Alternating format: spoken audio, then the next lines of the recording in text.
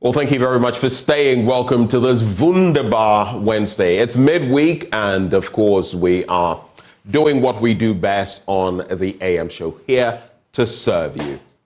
Anyway, before we get into it, let me just let you know, as always, that Endpoint Homeopathic Clinic is helping us bring you this segment. And what are they offering you? If you're a man, prostate screening for free.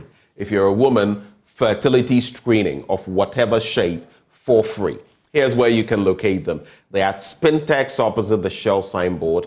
Then there's Kumasi, Chronomabwe here behind the Angel Educational Complex. There's Takra Dianaji State, Tema Community 22, Techiman Hanswa, and Esiaman Zama. Their call lines 0244 867 068 or 0274 234 321. Endpoint Homeopathic Clinic, the end to chronic disease. And a good way to kickstart with Sweetie Abochi, my co-host. But now I'm pleased to bring you political scientist and director of the Center for European Studies at the University of Ghana, Dr. Kwame Asah-Asante.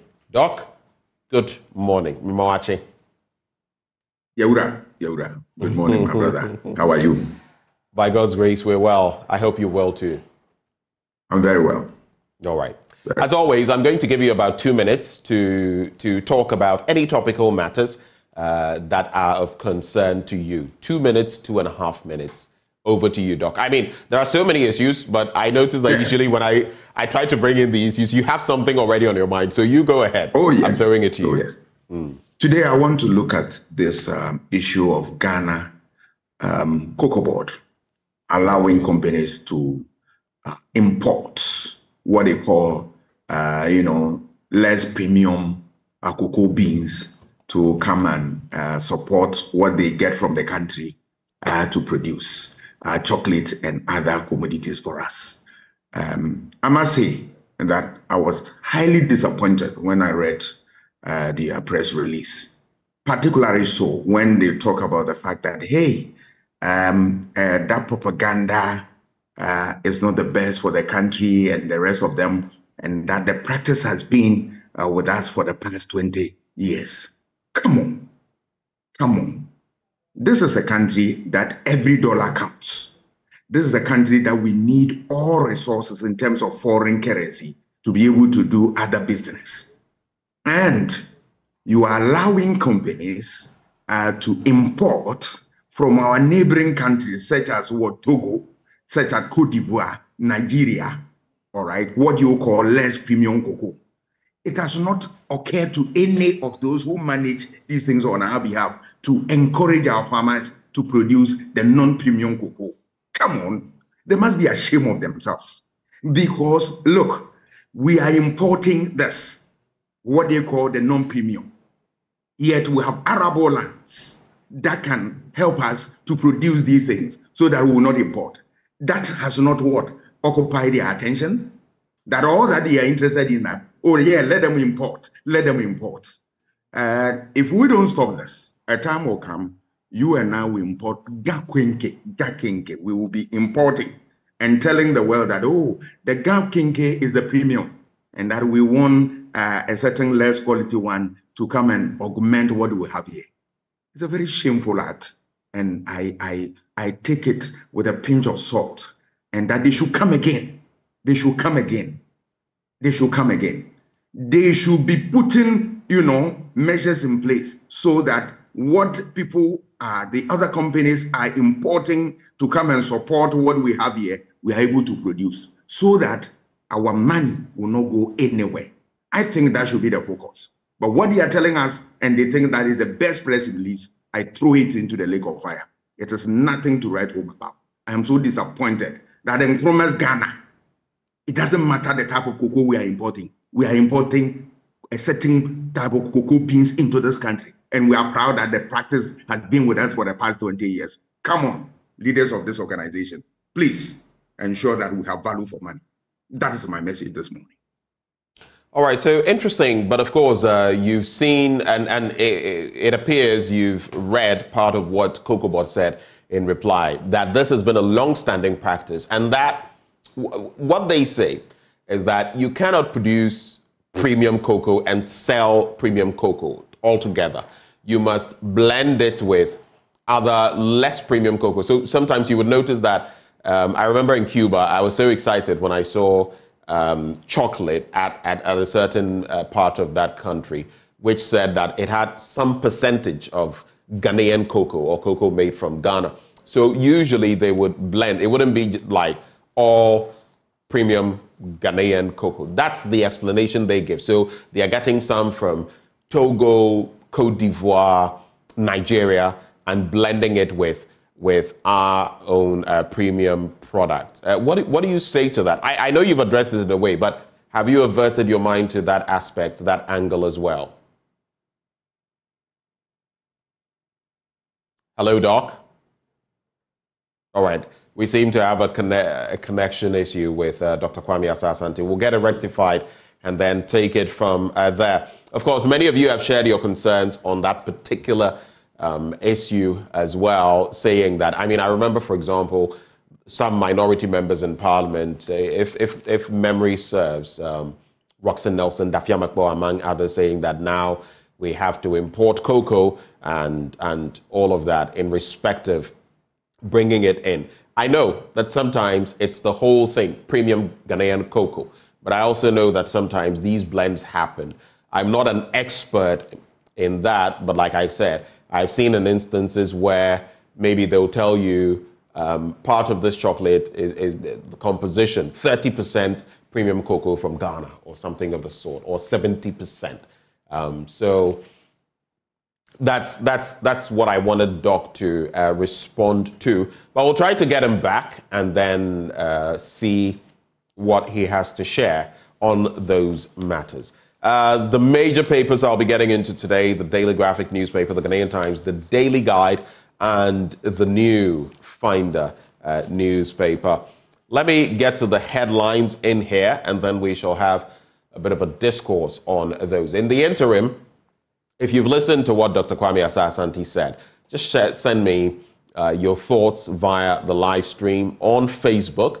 That is Joy News on Facebook. Just get on there. It's very easy. Just go to Facebook, key in Joy News. You'll find our major platform there.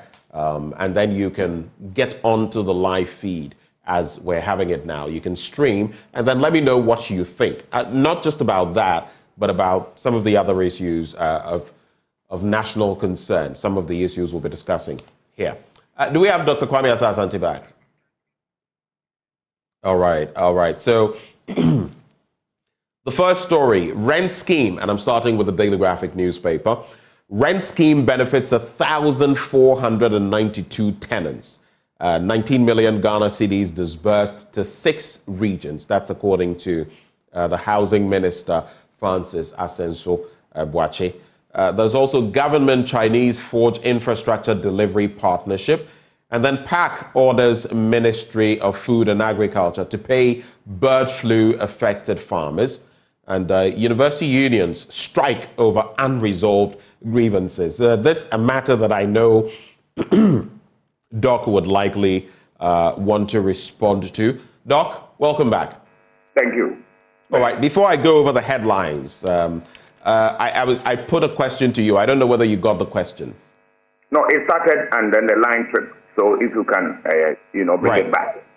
So in simple terms, I was also saying that I'm sure you've been to some parts of the world and seen chocolate where you would see written on it maybe 30%, 50%, 60%, 70% premium cocoa from Ghana.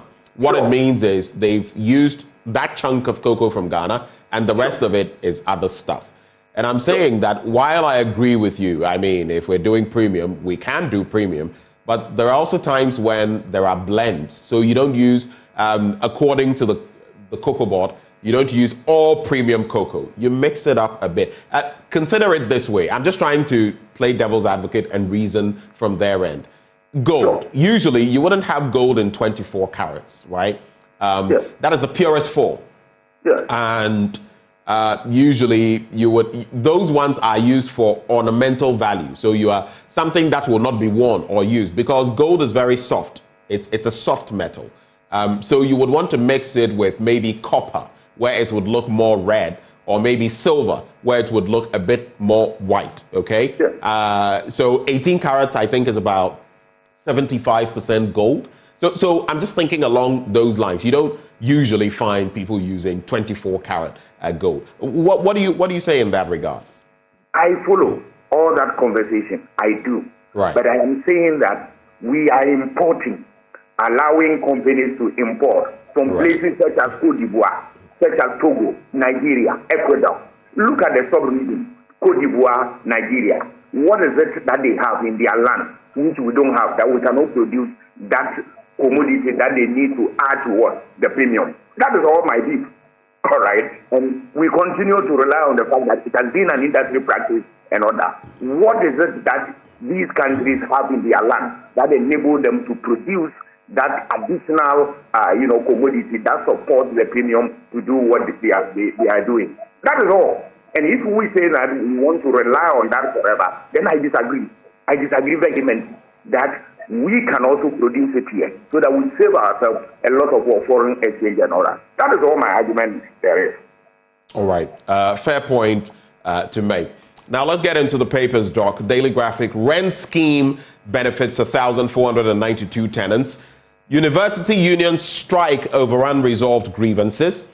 Government Chinese forge infrastructure delivery partnership. And we keep signing these, and you wonder what really we're looking for and what we're getting out of all of these. University unions strike over unresolved grievances. I've mentioned that. PAC, the Public Accounts Committee, orders Ministry of Food and Agriculture to pay bird flu affected farmers. And when you look at some of the things that have come up as far as the Public Accounts Committee is concerned, it would make you retch, make you puke, make you vomit. And all of this is going on. And I've had some conversations with members of parliament and said, maybe we should look at it, this retrospective action, where after the fact, the thing is done. And now you're trying to recoup money and trying to take people to court even after that. And sometimes the Auditor General's department itself, or the Auditor General's, is not exactly helpful because they are talking of retrospective, this, when contracts are ballooned beyond a certain 60% and all of that. It makes nonsense of the drive to root out corruption, my take, and speaking to the people at the very height of some of these things. On the back page, today's AFCON semi-final, South Africa eye revenge against Nigeria. And elephants to continue roller coaster ride. So the elephants of Côte d'Ivoire will lock horns with the Democratic Republic of Congo. And of course, South Africa will play Nigeria. Do you have any permutations for these matches? I know you love your football. Let's start from that softer note and get to the hardest stock. I love football, but I've told you in recent times, because of what you and I are going through in terms of Black Stars performance, I have decided to stay a little away from the team. I see. You've decided to become a spectator, not a citizen. With the team. But I don't want to die early of shock. So, when Black Stars are playing, I do something else. And when the glory comes, I come out and I also jubilate. But back to the issue. If you look at the teams that are going for the semi-final, I think this is the real decider. Nigeria and South Africa. That's going to be a cracker. I mean, I don't know the strength of both teams now, but I know them to be football nations, and that if they all have what it takes to be at this stage, then we should expect nothing but the best. If we go to the other, I've forgotten about the other pairing. Yes. So there's Nigeria versus South Africa, and then there's DR Congo versus Côte d'Ivoire. Congo has been, over the years, been a very solid team, and the same can be said about Côte d'Ivoire. Côte d'Ivoire, you recall, the record between Ghana and Côte d'Ivoire has dominated for a very long time.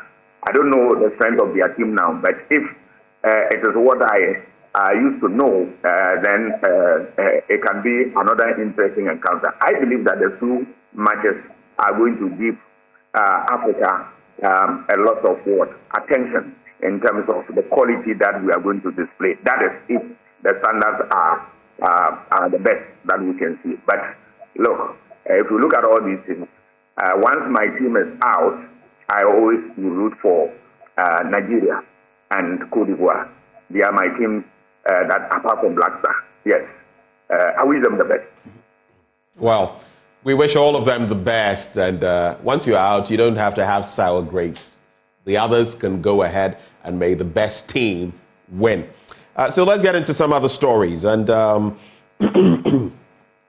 the National Rental Assistance Scheme, set up to address the age-old challenge of rent advance payments, has disbursed 19 million Ghana cedis to support individuals to pay for rent advance in 6 regions. The scheme, since March last year, has supported 1,492 beneficiaries as of January the 31st this year. On the average, the scheme supports over 200 beneficiaries a month, with an average monthly rent of 500 Ghana cedis per beneficiary, renting for 2 years.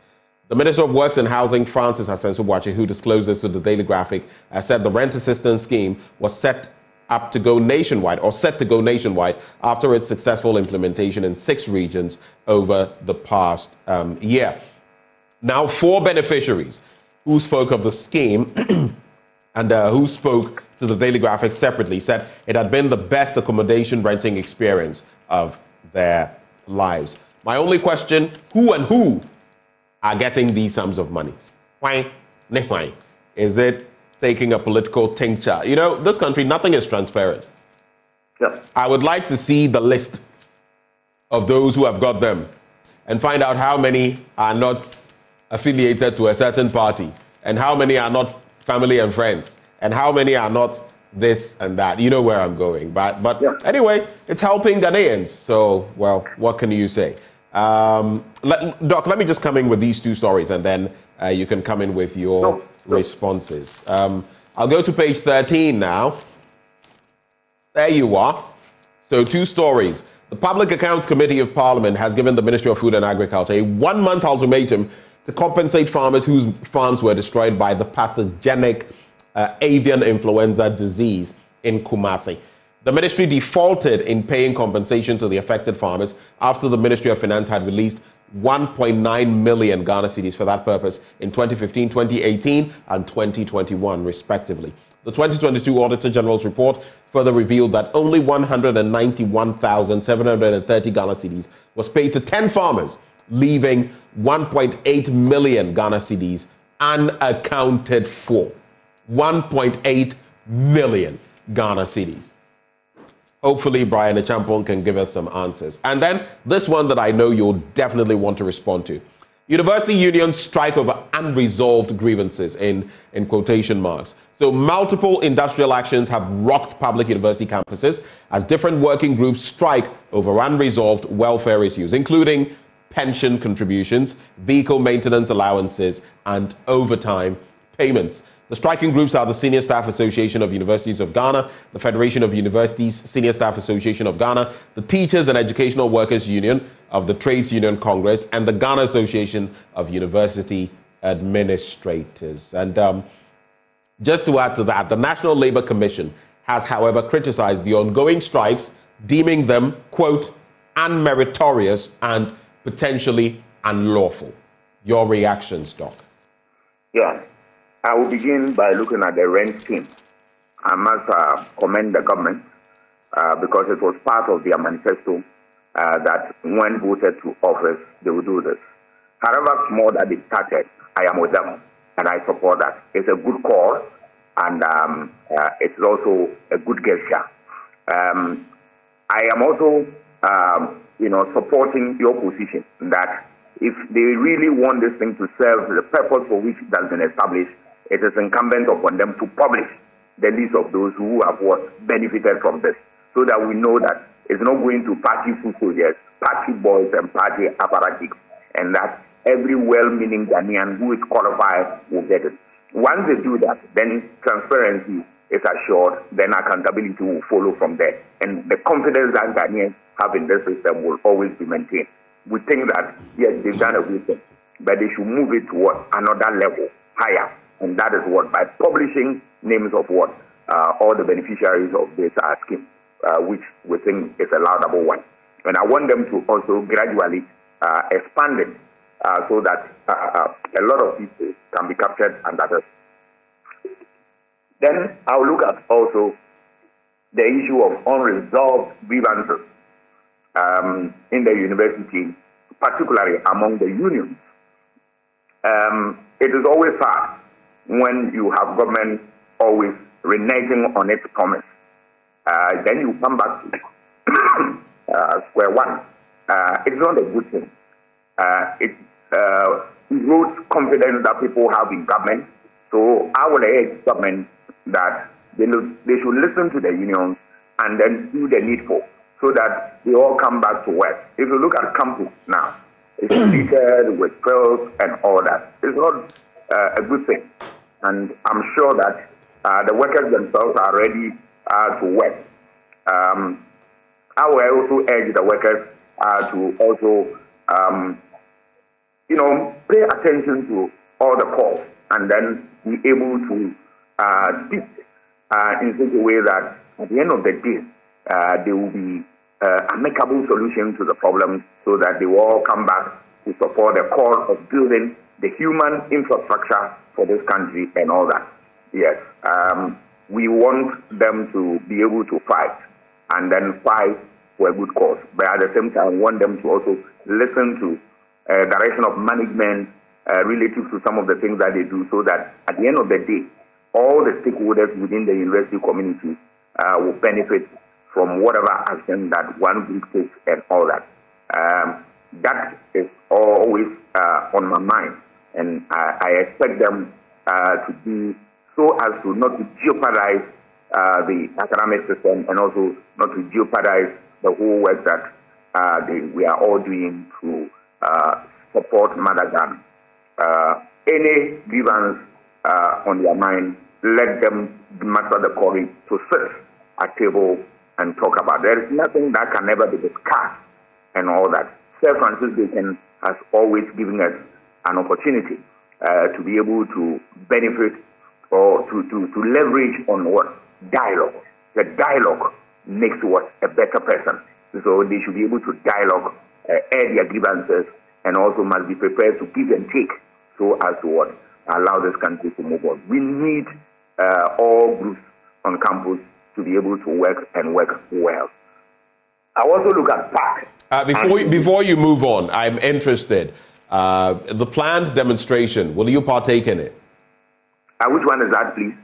Well, there's the one on February 13, and, the teaching unions as well have expressed interest in joining those. Are you likely to join it? It's, on the back of the 15% VAT and then the whole bit about pensions and not sending them. Some have expressed interest that they would join this demonstration. Are you going to be joining them? I have not looked at the issues here relative to the demonstration and all that. But we are saying that all that we are talking is that, yes, when somebody has worked and what is due him, you give the person. If you are promised, you are an employer, you are promised something, deliver. And also, when you are also an employee, you know what is also expected of you to do. When these things are met, I believe that we will have a sanitized system.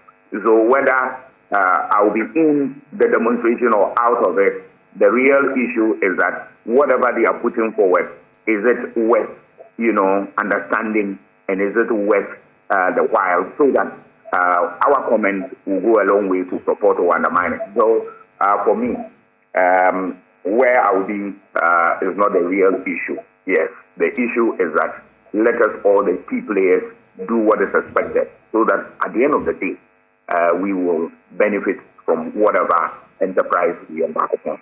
Right. Let me reframe the question just briefly. Do you think, on the back of all these happenings, it is justified to hit the streets to demonstrate on the back of this, whether or not you are participating? Oh, the right to demonstrate is anchored in the Constitution and is given to every human being who will use the processes, the procedures as required by law. Once you satisfy that, you have the right to jump onto the street forever. Nobody will worry you, provided you don't go against the rules of the game. That's fine. So whoever wants to exercise his right, I am not against it at all. The Constitution allows that. And what the Constitution allows, who am I to say I am against it? No.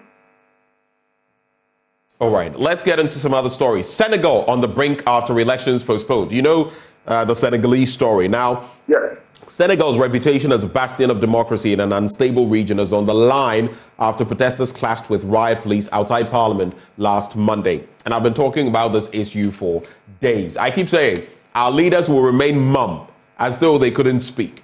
Huh? I'm not trying to be insulting to anybody. But once there's a fire in there, and maybe there's a military incursion, then you see them talking. What kind of hypocrisy is this in the sub-region? Including from our own president, the Nigerian president, who is now, I believe, chair of ECOWAS, and all the others. You keep quiet. What Macky Sall is doing is out of order. No one is calling him out. But should there be, God forbid, a military incursion? And Senegal is one, like the story says, one of the bastions of democracy. I've forgotten, but there are some areas where they are the foremost in democracy in the sub-region. And this is what is happening there. We're quiet. If there's a fire and escalation, then you see them. And the military shouldn't this and the military shouldn't that. I think that is hogwash. But I don't know what you make of that situation. Yes, I think that I also have similar sentiments. That our leaders sit down as if they have no responsibility and allow people to misbehave within the democratic space, right? If you go to the ECOWAS protocol on democracy and governance, all right, it is clear that 6 months to election, you don't do any major changes, all right? This, that you are suspending election, is a major change, and that is not good enough. We don't want to know, we don't want to hear about it. What are you doing? And some opposition members have been, suspended, prevented from contesting and all that. You are setting the stage for chaos. And where are ECOWAS leaders? Are they on sabbatical leave? Are they alive? Do they see what is going on? The hypocrisy on the part of ECOWAS leaders has always brought us trouble. The inability, the inaction on their part has always also created a problem for us. And also lack of vision is also what the part of the problems that faces what ECOWAS today. And that is why we are seeing all the troubles that we are. It is unfortunate that people fought and brought this organization to life. And today, due to poor management, poor leadership, and bad decisions and all that, we are now having people who are threatening the bloc to leave and the rest of them. It's unfortunate because what Macky Sall is doing here is unfair. It's nothing that we want to accept in a democracy when, there are clear rules that govern what the conduct of every electoral process. And people have, prepared their minds that they are going to elect and going to the polls and elect their leaders. And in no time, you want to scuttle this dream. Please, ECOWAS leaders, if you want to gain our respect, you want to gain our confidence, please act and act now. Because the military incursions, the military adventurism are one too many that we don't want a repeat of that. No, we don't want that. So let us fight for democracy through thick and thin, so that all these ugly practices which degenerate the democratic agenda, we will be able to keep them away and maintain democracy. I know democracy doesn't have all the positive dividends, but I can tell you without fear of contradiction that it is the best system of government. Nothing more, nothing less. All that we need to do is to work within the framework and make sure that we bring everybody on board by expanding on the frontiers of advocacy that supports the spirit and letter of democracy. So, Macky Sall and co, please, let's save this continent. We are getting one too many of such irresponsible statements. I am not happy. All right. And other African parliaments showing that they also know how to fight, just as ours did. Bipartisan border deal on brink of defeat. That's in respect of Washington's involvement, Ukraine among others, Israel also. And then Turkey mourns last year's earthquake victims. And of course, we know how we lost our very own Christian Achu. The Ghanaian Times newspaper, Upper East Regional Minister fumes over shoddy work, snail pace of execution of projects. And then this one, tragedy, 7 die, 4 injured in gory accident. Fuel tanker runs over minibus on Accra and Sawam Road. It piled into them. I hear there were about 15 people in there. And the rhetoric is that practically all of them have lost their lives. And this one will interest you. Forgive them. They don't know the power of love court tells Professor Phoebe, you know him, Dominic Phoebe. He's been minister in this country before under the Kufuor regime. I think he's 85, and the woman he's marrying is, the latest he's marrying is 35 or so. The age gap is about 50. And his own son, and I think nephew, were contesting it, but the court has ruled that they do not have sufficient grounds. And that is the major story there. Any quick reactions, and then we can go. Maybe I'll just add this. Swollen shoot disease destroys 500,000 hectares of cocoa farms. You were talking about cocoa, so I just brought that in. That's in the New Finder newspaper. Anything to react to before we go? Yes, I will talk about Professor Fuji's enterprise. All right. There's nothing wrong with he selecting the love of his life or himself. He wants to have somebody to stay with. What is wrong with that? And I'm happy with the decision of the court that, hey, children, stay away. Let your father go ahead. He knows what is good for himself and all that. Yes, children may have their own concerns, and then they went to appropriate forum. That's the court. The court has ruled. The old man can go on, provided he has what it takes to maintain that relationship, and it will not also undermine the fortunes of the family. Once that's the case, I think we'll leave them. We treat the matter as a private matter. Let them deal with it at home. All right. But I will also look at the swollen shoot disease. I will urge all the stakeholders, Cocoa Board, Ministry of Food and Agriculture, and all the stakeholders in this industry to work very hard to deal with this problem. Because once a while we experience this. But I must also say that the ministry has over the years been able to deal with a lot of problems that face the industry in terms of pest attacks and all that. They've done a lot, and that I commend them for that. You will see where they supply all manner of chemicals. You recall President Kufuor's time, cocoa spraying projects and the rest of them. This government and then other governments have followed through and all that. So this one, I'm not sure it should be a problem for them. They should be able to nib it in the bud and then make sure that the cocoa industry is alive and kicking. I have always said that one day I listened to President Kufuor, who visited Creek, and the kind of things that I saw with my naked eyes that have been done by that institute using cocoa beans. Why are we where we are? That we cannot add value and then expand the frontiers of that research and make everybody happy. Giving cocoa to even students and encouraging them to patronize that, we are creating that culture where they will be proud of their own commodity, and then they will be able to use it. And we extend it to other commodities. I attended a program in the U.S., and then a day came that they said, showcase what you have in your country. I wore my smock, and then I served Ghana chocolate to everybody. And I was with a toast of many in there. This is the spirit that I wanted to hoover around that industry, cocoa, where my parents fought, worked in, and other parents. And today, I want to be proud of that industry. So if anything comes about and it's wrong, we will not hesitate at all. And then we will talk about it, because this is an industry that my parents worked and died in. This is an industry that other parents have also contributed to their life in there. And we will continue to defend that industry till the last breath of our life. Thank you, Doc. And some of us always have stories to share. My grandfather was a cocoa farmer. At a point, I benefited from a cocoa scholarship, and I'm proud. Yeah, my grandfather did that, and at least I could benefit. Thank you so much, Dr. Kwame Asah-Asante, for joining this conversation. Doc is a political scientist and director of the Center for European Studies at the University of Ghana. Before we go, this message coming through, it says, good morning, Ben. My dearest grandpa is 90 years today.